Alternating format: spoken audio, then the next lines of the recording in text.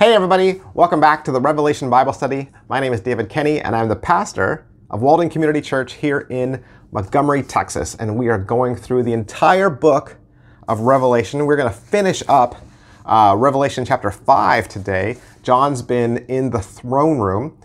He's looked at the 24 elders. He's seen some of the beings that are around the throne room. He's seen Jesus, the Lamb of God, take the scroll, and we're starting to see some of the worship that is building up in the throne room. And the really cool thing is Revelation 5 is going to end with a whole lot of worship. So I really want to get into this so that we can keep our time together short.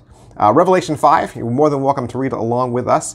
Starting at verse 11 says, "Then I looked and I heard around the throne and the living creatures and the elders the voice of many angels, numbering myriads of myriads and thousands of thousands, saying with a loud voice, 'Worthy is the Lamb who was slain to receive power and wealth and wisdom and might and honor and glory and blessing.' And I heard every creature in heaven and on earth and under the earth and in the sea and all that is in them saying, 'To him who sits on the throne and the Lamb be blessing and honor and glory and might forever and ever.' And the four living creatures said amen, and the elders fell down and worshiped." I don't know if we can even picture the scene. It's so incredible. I mean, even going back to verse 12, it says that there were thousands and thousands and thousands of angels. Some passages say 10,000 times 10,000, which would be 100 million. 100 million angels encircling the throne room and singing, all worshiping loudly these words, "Worthy is the Lamb." I don't even know if we can picture it. I don't even know if our brains can understand it. We've never seen anything like that in a movie from Hollywood, right? I don't know. And is this the picture that is in your brain when you pray? Is this the scene taking place when you pray? And if it's not, how come? Because this is the entire picture of heaven.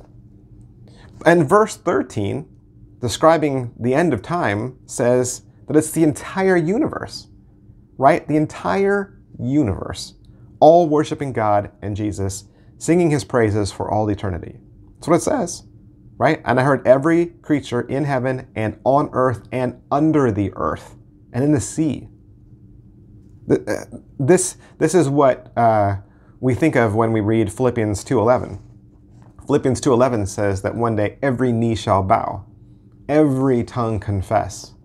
That means everyone, every living creature, every single thing that God has made will one day, in the end, worship God. This is how the story ends. It's not just angels worshiping God, it's every created being. That's the end of the story. Everyone, everything made by God, whether it's voluntarily worshiping God in heaven or you're worshiping God in a place of punishment. It's true. You can choose to worship God voluntarily for all eternity, or you can worship him in your punishment. And that's the end of the story. Eternity is all of creation worshiping God. People say, what are we going to do in heaven? What are we going to do for all eternity? What are we going to do? Like we're going to be bored, right? We're going to be worshiping God, worshiping the Lamb. And I know there are people today who refuse to acknowledge God exists. They don't want to admit God exists, or they don't believe he exists, or they don't believe the Bible is true, or they used to follow God and now they've turned their back on him. And they'll say, I just don't believe, or I refuse to believe in a God who, what? Well, the problem is, no matter what you believe right now, and whether you worship God now or not, one day you'll worship God, no matter what. Because the Bible says it. It says every single person one day will worship God. God loves you. I think that's what I want you to know before we sign off today.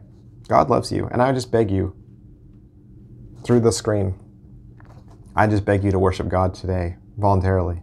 This is why Christians are so concerned about you and about eternity. We don't say that God loves you and that Christ is the only way to God. We don't say that because we're arrogant. We don't say that because we're trying to push our religion or our beliefs on you. We say those things out of concern for every created person. Because people say, well, I refuse to believe in God because God allows suffering, or I refuse to believe in God because my dad died when I was 2. Or they say, I don't believe in the Bible because it's full of contradictions, it's full of lies. Or the Bible promotes racism. The Bible promotes sexism. The Bible promotes slavery. I would just say, you haven't studied this book. You haven't studied this book. I have studied this book and have millions of Christians. And I think if you casually glance through the Bible, or if you get your information off the internet, then you might walk away with some of those ideas, but those aren't facts. I've studied this book, studied it, and there's no way this book is wrong. None. Not even a hint of a percent that it could be wrong. And so I would just say, let's say you're wrong. Don't take a chance. Don't risk it. Don't risk eternity. Don't risk it. Don't risk it based on what you heard your friend in college say or what you read off the internet. Don't risk your eternity for somebody else's wrong interpretation of the Bible. God loves you. Don't end up being one of the people that worships God, as this passage in Revelation says, under the earth. Don't end up being one of those people. Find a community near you. Find a church near you. Say, which one? Find one near you. Find one near you. Go. Rediscover your faith. Rediscover this book. Read this book. Pray. Ask God questions. Ask God hard questions. Ask God the serious questions. Get back to this. I would beg you. God loves you and He wants a relationship with you. And we all have this choice now, while we still can. We all have this choice right now voluntarily. And the choice is, do you believe the things that Christ said? John sees Jesus grab the scroll and he cries. And he says, this is it. This is my Savior. This is the one who's going to save us. This is the one who's going to rescue us. And so that's the question we have to ask. Do we really believe that He is our Savior? That He is the one that can rescue us? That He said that He was from heaven? That He said He was sinless? That He said He had the power to forgive? He said He was God. Do you believe Him? That's the question you have to wrestle with. Because Jesus either lived and He told the truth, or He lived and died and He was a liar. And then His body is just somewhere buried in the ground.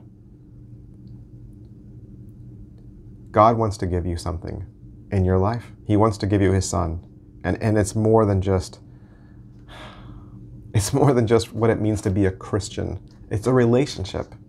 It's salvation. It's eternity. It's so much more. And those things that are promised to us in this book, they're real.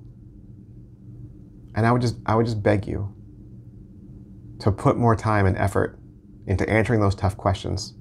And if you've already been on that journey, if you've already been walking down that path and you think that you're ready to give your life over to Christ, if you're ready to acknowledge Him as your Lord and Savior, then I would just invite you to bow your head and pray this prayer with me.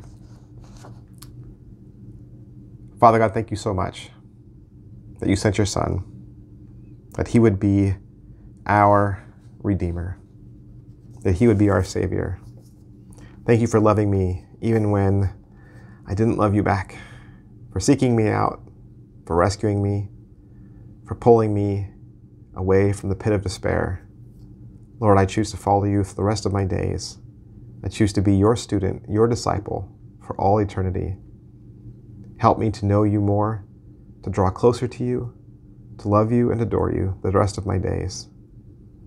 Thank you for being my Savior, for being my Messiah. In Jesus' name, amen. Thanks, guys. I'll see you next time. Bye.